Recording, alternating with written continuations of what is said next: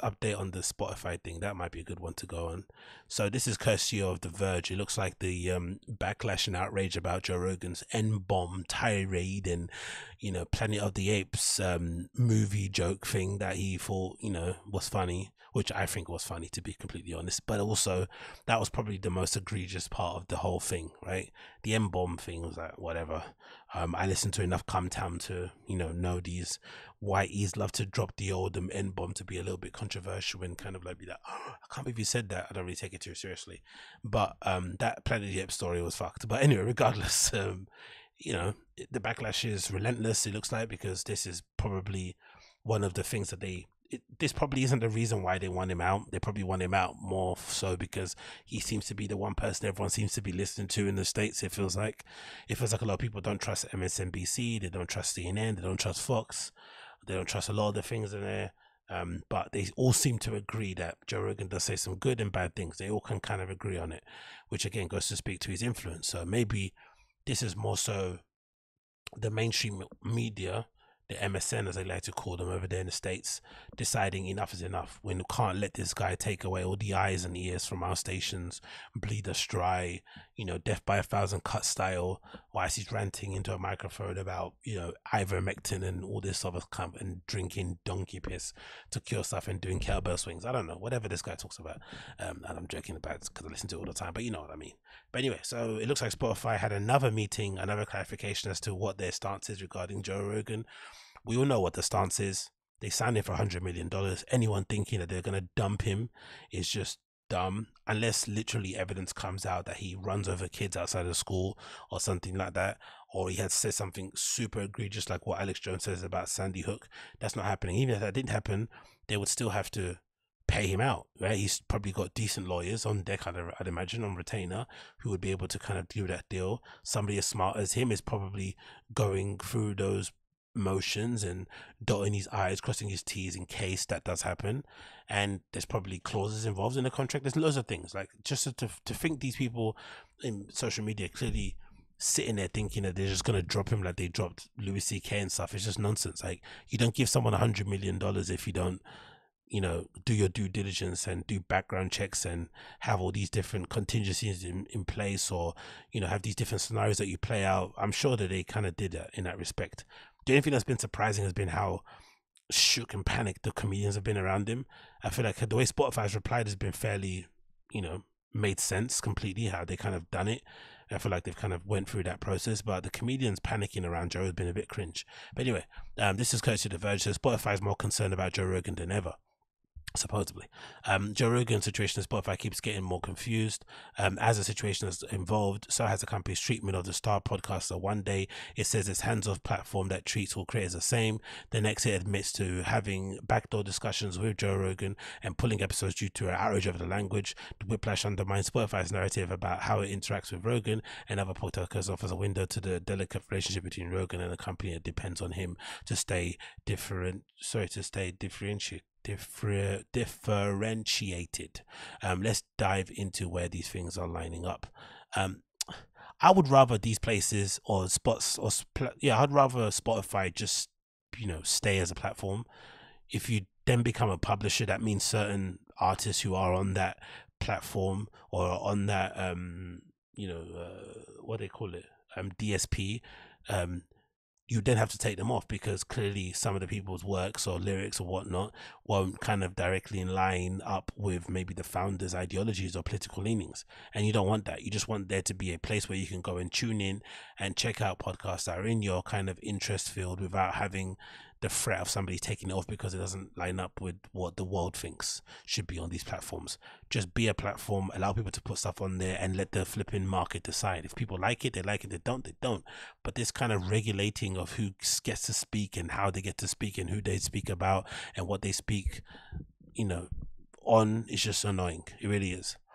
It's more annoying than what he said. Really is. This kind of ardent limiting of free speech is just flipping crazy. Spotify has reiterated multiple times now that it considers itself merely a platform of podcasts, which I agree, despite paying Rogan $400 million to distribute his show. What does that mean? What's this snarky comment from Verge mean? So because you pay somebody $100 million to come on your platform because you want them to bring $100 million worth of eyes and ears and attention, that somehow means that you're not a platform. What?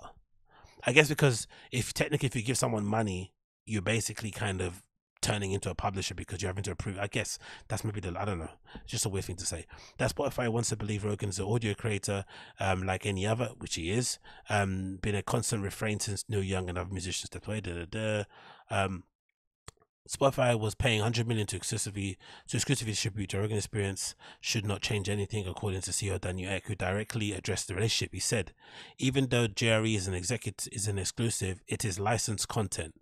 It's important to note that we do not have any creative control over Joe Rogan's content. We don't approve his guests in advance, and just like any other creator, we get his content when he publishes it. Then we review it, and if it violates our policies, we take the appropriate enforcement actions." But this is the problem that I had with Joe personally, myself as a long-time fan.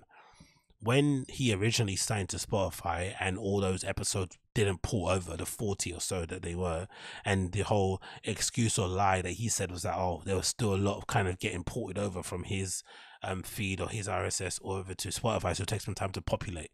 And obviously that didn't make sense because $100 million deal, you're not going to just start populating podcasts over to Spotify on the same day. You're going to put concessions in place to maybe speed up the process or whatever. It just didn't make any sense.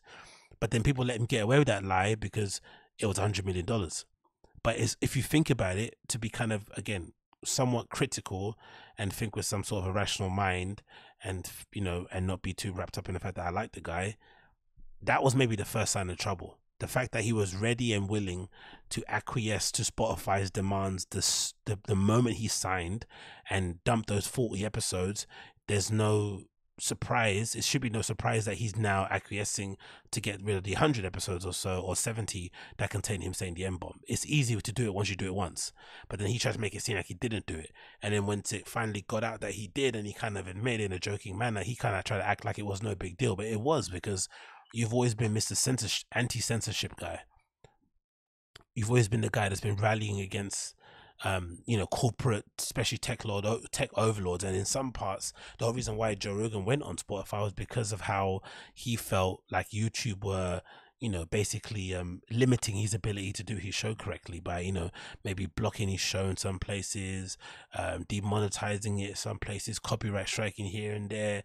They're just putting up loads of roadblocks that wasn't allowing him to do his show without a peace of mind. So that's why basically taking the guaranteed $100 million from Spotify sounded like a genius idea at the time. But that initial giving up of like those episodes really kind of set the precedent that they're probably going to come for more down the line than they have.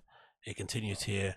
It says, Eccles also clear that Rogan was critical to the company's success, telling employees that Spotify's catalog wasn't differentiated from rivals, and that signing exclusives like Rogan gave the company leverage in negotiations with Amazon, Google, and Tesla. Signing Rogan helped turn Spotify into a #1 podcast app in the US, he noted.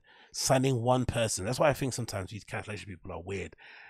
Do you see how much value he's bringing to this company? Because they know stocks and share prices go up and down. This shoe shall pass in a few weeks, right? Maybe, who knows? Because it looks like they're coming from super hard, but still, it will pass. He has made them the #1 podcasting app in the US, despite Apple having a massive head start on Spotify. Apple created podcasts, right?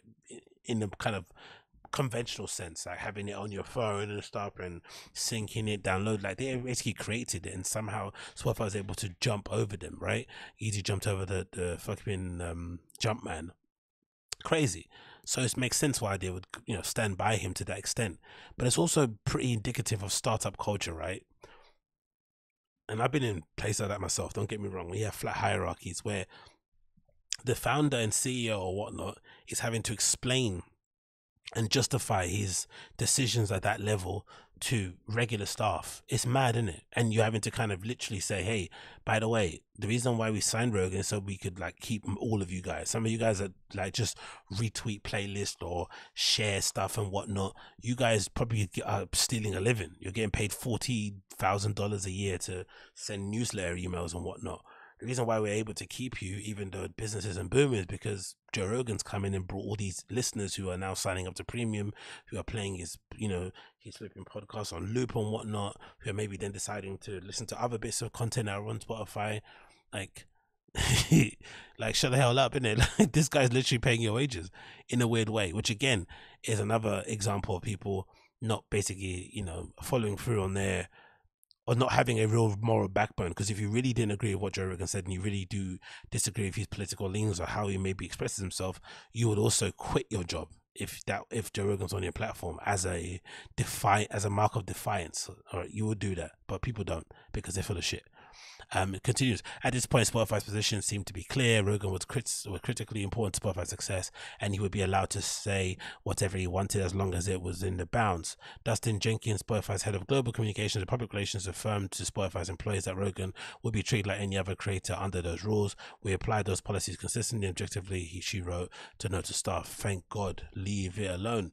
One of the interesting parts about it, I thought, was this bit about $100 or something. What is it? Where was it? There it goes. Yeah, this I thought was funny, right?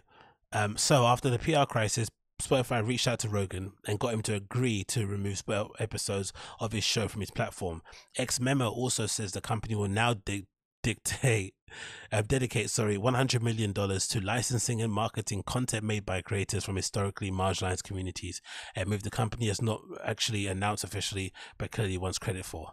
So they're committed to dropping 100 million M's on people like me, right? Little old negnogs like me, right? Because they feel like, you know, he dropped too many M-bombs on his show. I, for one, will gladly take them up on that offer. If they want to send me a spare 100,000 grand so I can upgrade my setup and get a studio and whatnot, I will be happy to take that gladly.